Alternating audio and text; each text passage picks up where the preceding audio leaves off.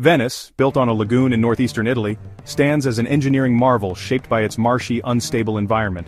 Starting around the 5th century, early settlers drove millions of wooden piles, mainly alder and oak, deep into the muddy seabed to create stable foundations.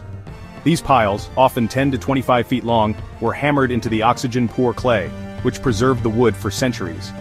Crossbeams and platforms of wood or stone were laid atop the piles, distributing weight and supporting homes, churches, and palazzi.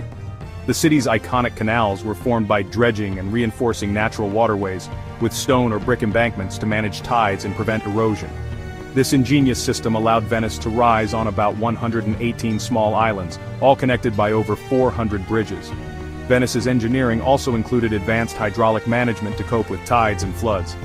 Canals served as both transportation and drainage, with sluice gates and locks regulating water flow. Buildings were made with lightweight brick and minimal upper stories to reduce pressure on the foundations. Over time, Venetians raised ground levels, built seawalls, and developed new techniques to combat subsidence and flooding. Today, projects like Moses mobile flood barriers continue this legacy, proving Venice's enduring stability is a triumph of ingenuity and environmental harmony.